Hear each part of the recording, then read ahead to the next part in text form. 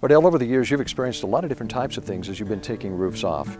The types of things that people will not have, the problems they won't have with an aluminum block roof. Could you share some of those?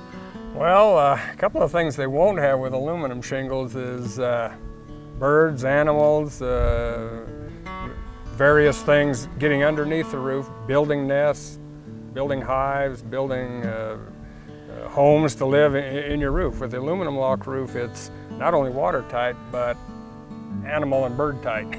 Well, we have a lot of mice and rodents around here because we live right off of Willow Creek, and there's a lot of forested area and a lot of ground cover. And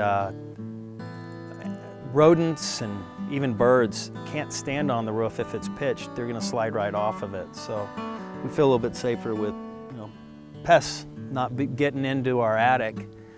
Because if they jump onto the roof, say by the tree or something, they're going to slide right off. It's an amazing system, it really is. It's a good roof.